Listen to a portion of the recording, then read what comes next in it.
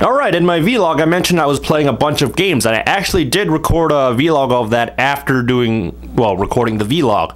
But I did not like I didn't necessarily like the way all of them turned out, so I wanted to talk about them in a slightly different way. So hopefully I, am satisfied with the way I'm talking about the games. But the first game that I was talking about was Republic Commando on the PC. This is a first-person tactical shooter set in the Star Wars universe, where you control a special breed of clone troopers that are commandos, Delta Squad, starring you, the boss, Sev, Scorch, and Fixer, each with their own code numbers too. You're Delta 38. And I really like this game. Like, I played it way back when, ironically, when I was visiting my relative. My cousin had the game, and I played it, and I enjoyed it. It was a lot of fun. He was going to give it away to me, but I was like, I beat it before that, so I was like, nah, I don't really need it. It didn't really have much replay value. And that's probably one of the downsides of the game in a sense, but I'll get onto that.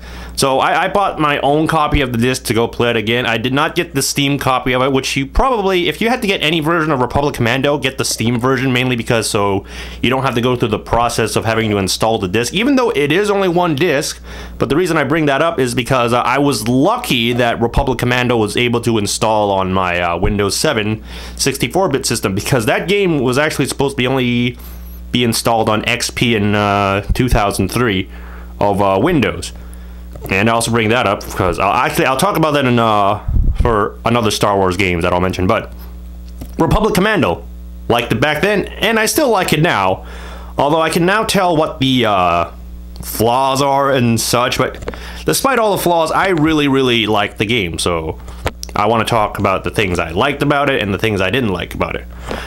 Let's see. Well, first off, you only go through three big missions in this game. The battle on Geonosis of when the movie started. There I go again with the ums.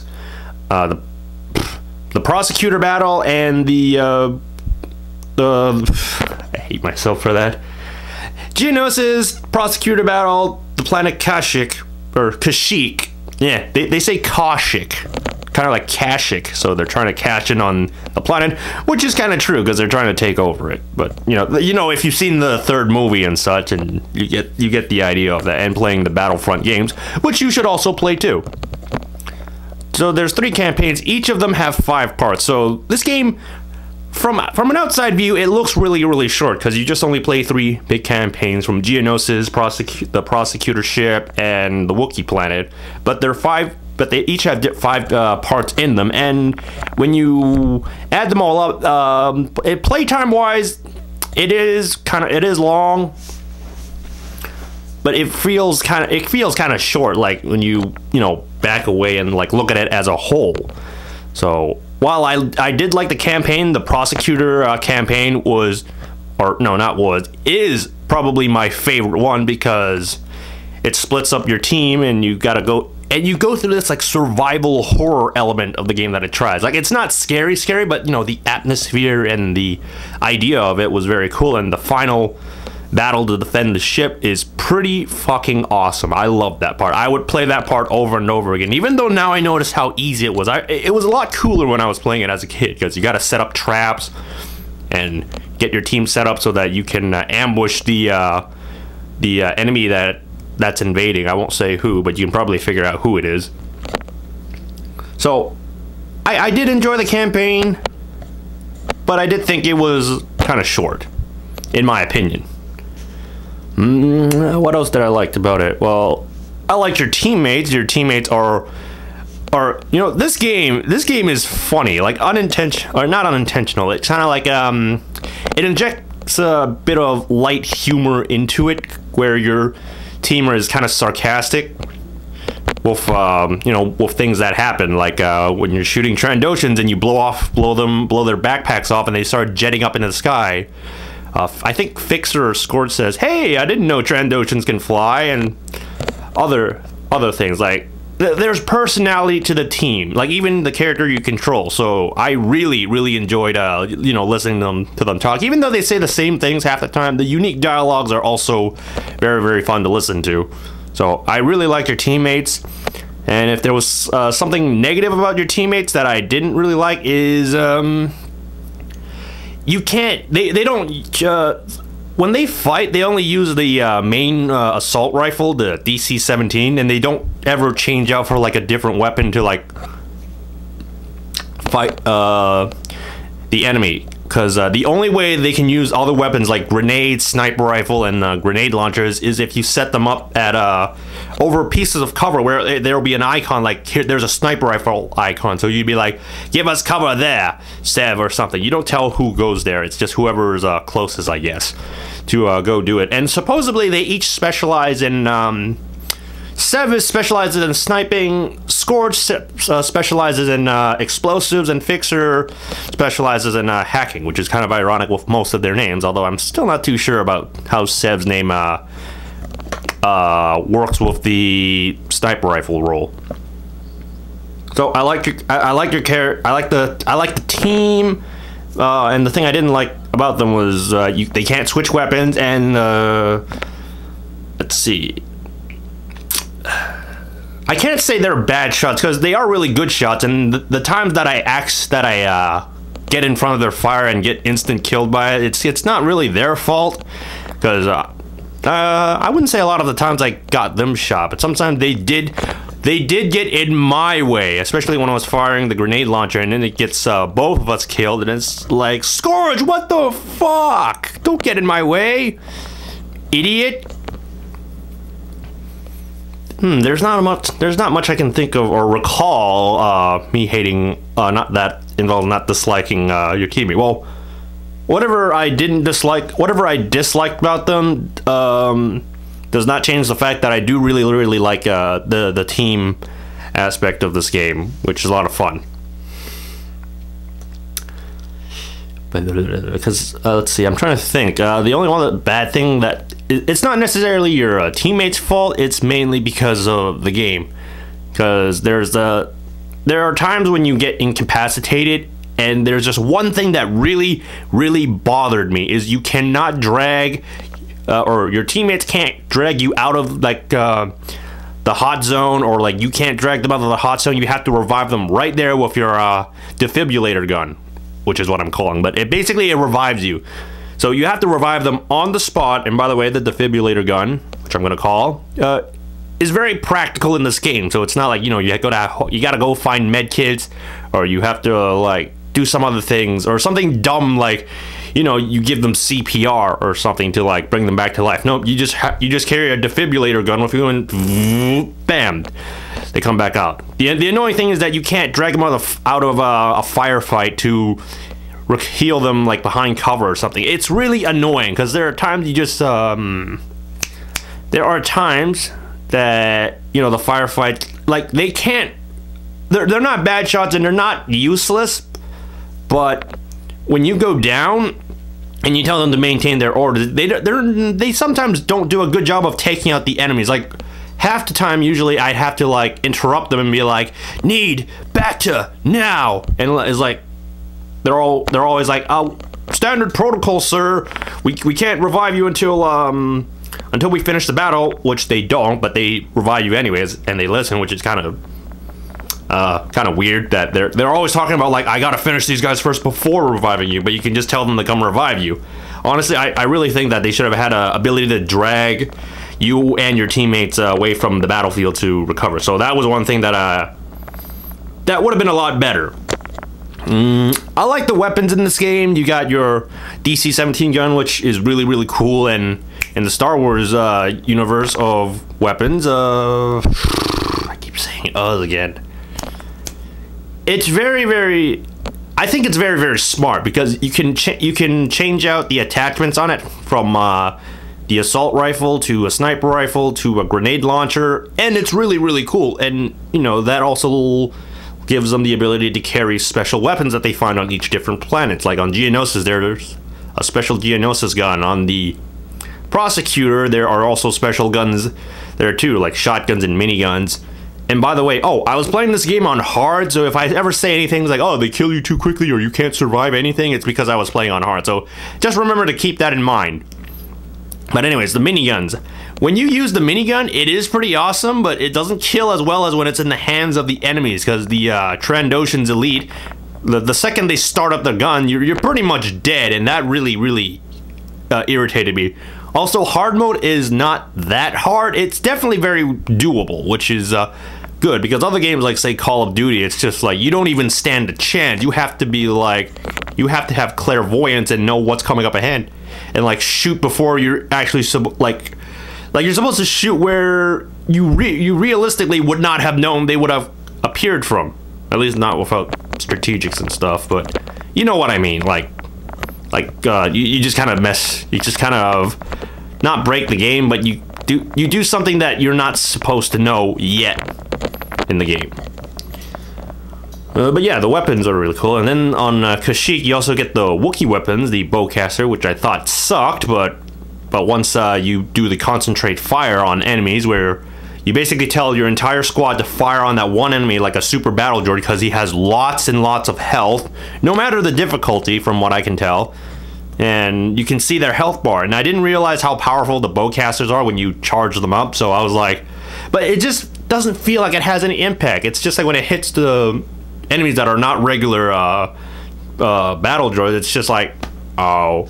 And it's like, it didn't stun him, it didn't seem to do anything, but it did do a lot of damage. And then there's the Wookiee rocket launcher, which is pretty fucking awesome. And I keep saying this in the last vlog, and I still haven't checked it up because I'm not bothered to, but I remember someone saying like not to use the Wookiee rocket launcher on either the Magna Guards, which are the, you know, the General Grievous's bodyguards with the sticks you see in episode 3, and it was either don't use it on the Magna Guards or don't use it on the Spider Droid. If it was don't use it on the Spider Droids, you sir are a fucking retard, because those Spider Droids, basically they're these mini bosses that you have to tactically take out. You never face one by yourself. You always face them with at least one teammate, and in the final battle you have to face it with only one of your teammates, and it was I didn't really like it. Especially since your grenade launchers do not do anything against them. Like, I tried it. I set like the concentrate fire icon on them, saw their health, fired a grenade launcher. It only took down a pixel of health, and I was like, this is an anti-armor gun, isn't it? It doesn't make any sense. You have to shoot them in the eye, which video game wise, it's just like, it's covered up, then it looks, then it covers up, looks, and it's like, why? I mean, you have a separate like camera that pops, or a sensor that pops up that scans the area, because they keep telling you to shoot it in the optics, which is the eye, and it just at least on hard, it like, you know, damage took very long. But when you had the Wookiee rocket launcher, bam, he's dead. If the guy that I was thinking of said like not to use it on the Spider Droids, you are retarded, okay? Because those Spider Droids will fuck you up, and you have to destroy them in order to proceed in the game. I wish you could sneak past them, but they don't let you. You got to take out the battle droids in like a different arena with a different setup of like cover and ammo and such. And in the last part, they give you tons of ammo everywhere, and I'm one of those types that, like, you know, tries to save his weapons for like when you really need that weapon, because you don't want to be caught in a situation where it's like, oh, if only I had a grenade launcher, but nope, I used it much earlier on, so, and there weren't any pickups later on, and that was And that was my mentality with it. But when you're playing Kashyyyk, they give you ammo everywhere. So, you know, just fire away and just have fun. They want you to have fun. They don't necessarily want you to go through that. This game, I get the feeling it doesn't want you to go through that video game mentality where it's just like, you gotta be conservative, you gotta do all this stuff. Because, well, this is not a survival survival game, for one thing. Because, you know, in survival horror, you gotta conserve your ammo and stuff. But let's see, I think I'll go on to what I didn't like about the weapons. I don't like the reticule on your weapons except the grenade launcher, and the reason I say that is because it never actually hits where it suggests or where it claims to hit. Because, for instance, a sniper rifle has a little cross, and you think like if you shoot in the middle, that's where the shots would go, right? makes sense. But when I aim at like the enemy's like head, it just like flies past their ear, and I'm like, what? Why'd that happen? One time I was shooting a super battle droid, and I was aiming like right where his like mechanical nipple was. I fired and it went under his armpit instead, and I'm like, what? Are you fucking kidding me? Are you fucking kidding me? What you had to do in this game for the sniper rifle and the oh, sorry if my nose is running because I was just shoveling snow outside. What you have to do is that you have to actually zoom into the gun so your shots would actually go where they are. That always bugged me in video games because you're technically aiming in the same spot that the reticle says you're shooting, but the bullets or your shots will only go straight when you start aiming at when you zoom in and look up at your iron sights to aim. And that's the only way to guarantee that you hit anything with wherever you're aiming at. So always do that. It is a little like from what I was playing, it was very, I wouldn't say awkward. It was more like it was kind of stiff because unlike other shooters where you hold like say the right mouse button to just hold to like look through your iron sights and shoot. This you have to it just clips on. You can't change the controls for. Wait, no, you can, but basically it locks in place. So you just press like the Z button, locks in. You wanna zoom out of it. You press the Z again, which is also another annoying thing with the sniper rifle. You have to. I only found a few ways to get out of like the sniper rifle zoom because when you zoom in at 10 times and then 20 times. And you press again to unzoom, which it was very, very annoying because like I'll sometimes need, because I want to use the sniper rifle to kill some other target in the distance, or because it does a lot of damage even though it really doesn't feel like it. Oh, certain weapons do better against certain enemies. Like for instance, the Republic weapons were designed to be better against destroying droids, and the Trandoshan weapons were better against living things.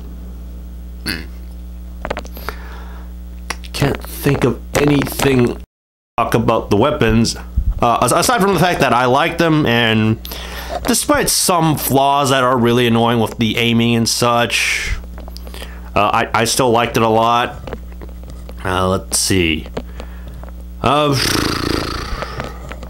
I like the level design because what they want you to do, because this is the tactical aspect of it, is to be aware of your surroundings. Like, you know, you don't just jump into like a firefight and just be like, I'm just gonna be a sharpshooter and shoot down everything with my teammates and that's it. No, if you looked around, there might be like a turret you can use, and yeah, I know that doesn't sound impressive, but just shut up and listen. There might be turrets around. There might be ammo in places you're supposed to get an advantage of shooting your enemies from. And my personal favorite, oh, and there may be like explosive canisters around that, you know, you can shoot that and explode and kill everyone that's standing near there.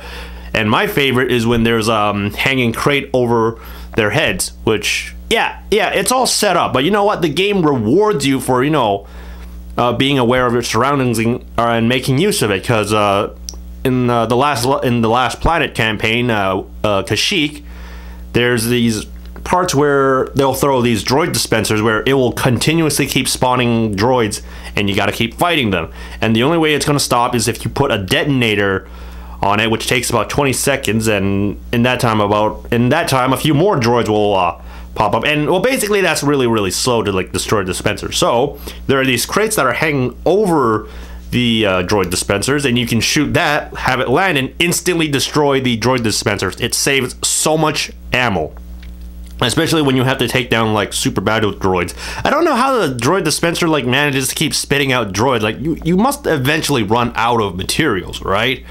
But it is a video game, and the whole point is that you have to destroy that thing before, or else you're just gonna keep fighting droids and wasting ammo and wasting time.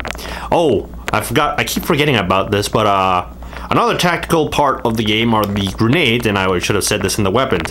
You have 4 different types of grenades: the thermal detonator, which is like a pineapple grenade; the drumstick grenade, which when you throw it, it's the green grenade. You throw it and it just immediately explodes on impact if it lands on an enemy, or it explodes a little afterwards if it doesn't hit an enemy. I don't want to put a counter on this, so you're just gonna have to deal with it. And then there's the electric grenade, or the shock grenade. Actually, the flashbang comes first, but that's probably self-explanatory. That's really, really useful against the living creatures because it stuns them, because it blinds them like a flashbang would, at least for a little while. And it's very helpful because they stand still from it if they see it. And then there's the shock grenades, which are very, very useful against the droid, but apparently they are also very good at killing yourself too. A thing I would have liked the shock grenade to do is to act like a defibrillator grenade. Like, you throw it at a down teammate or next to a down teammate, and it like zaps them back to life. That would have been kind of cool. That would have been a really cool positive effect of the grenade. But it doesn't do that, and that's okay.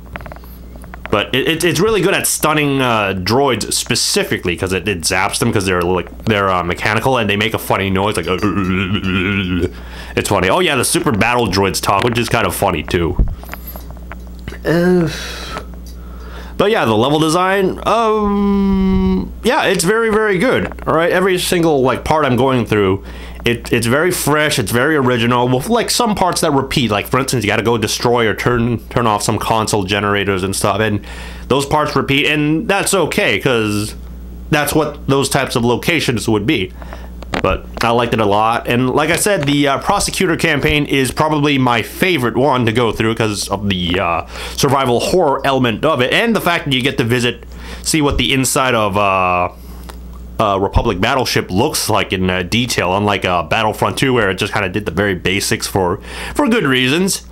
Let's see. I would say I liked Kashyyyk too, and I do, because they give you lots of ammo and stuff, so you can just have fun, because the game's about to end soon. So they were like, oh, I might as well just let them have fun and just shoot stuff. Oh yeah,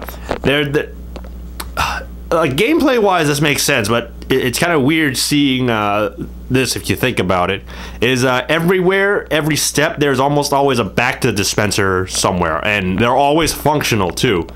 It's like I'm in enemy territory and they have Bacta dispensers, and it's like, well, the battle droids don't use it, but I guess you could kind of justify let's see, the living creatures that might use them, but I don't really see them using it, because apparently only the commandos can use them, because the boss makes a comment like, well, I could probably have helped these clone troopers, but they're not designed to be able to use the Bacta implants. And it's like, so it's like why would you have Bacta everywhere, outside of it being for a game? Anyways, I'm not complaining about that, because they really do save you a lot of the time, especially when I was playing on hard. But the thing I found was weird, it was just that they were everywhere. Because after each battle, I'd run back to a previous Bacta dispenser, walk forward, only to find out there's another Bacta tag, and I'm like,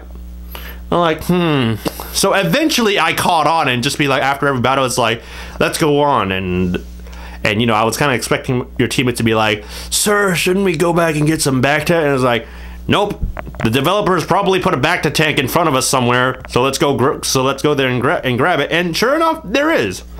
So this game really wants you to have fun. It does have frustrating moments, but it's not that bad. Plus, you can always save scum like I did. Because some enemies, like the scavenger droids, man, fuck those things, okay? Those things, they tear you to shreds, and they're extremely hard to hit. Okay, in the prosecutor campaign, and I know I said it's my favorite, but it has its bad moments too, which is with the scavenger droids, which electrocute you, and your health drops like a fucking brick, and they're really hard to hit.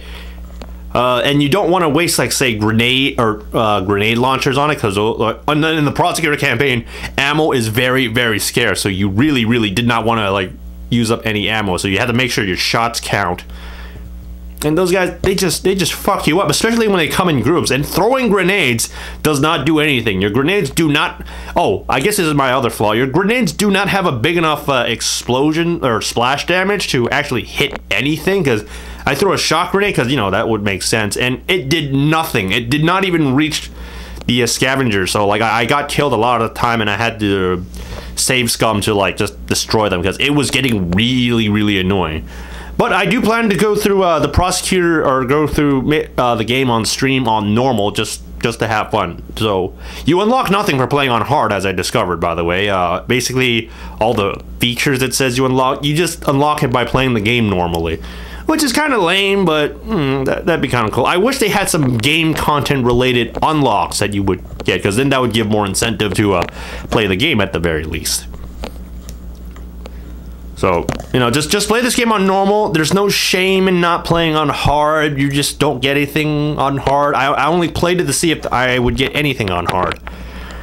And let's see. In the vlog that I was doing previously, I had notes written down about what I wanted to talk about, because there was a lot I wanted to talk about. There's a lot I can think of to talk about, but you know, my brain sucks. I got visual snow, so it makes me like repeat things and just not think fast enough. There's a lot of like empty space in it. Space.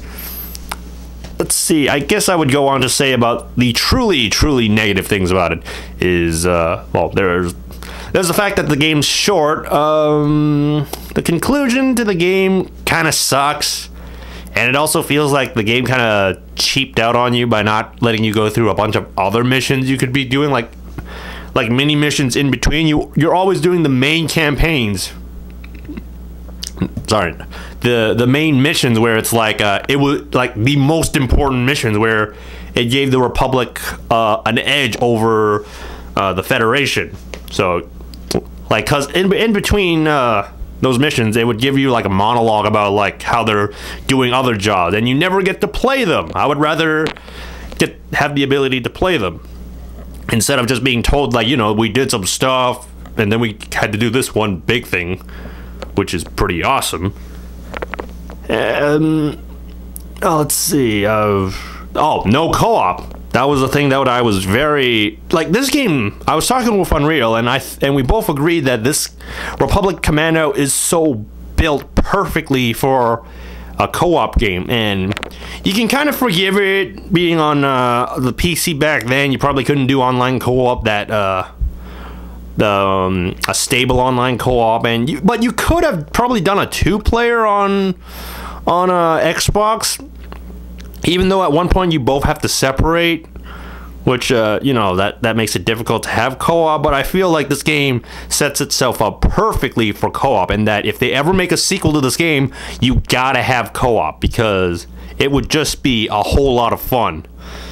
And yeah, and also there needs to be a sequel to this game, at least 2 more games, I feel, because it would just be great. Because, you know, I really like the game. I like the characters. I like the firefight actions. I like the tactical aspect of it. The creators of this game really put a lot in, or really did a really good job in this game, and I really enjoyed it. And I wish they were able to make more, and that was the only disappointing part.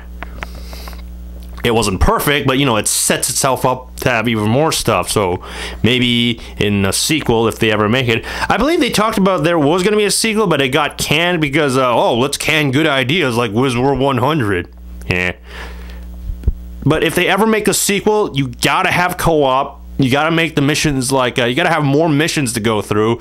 And more weapons to play with. Going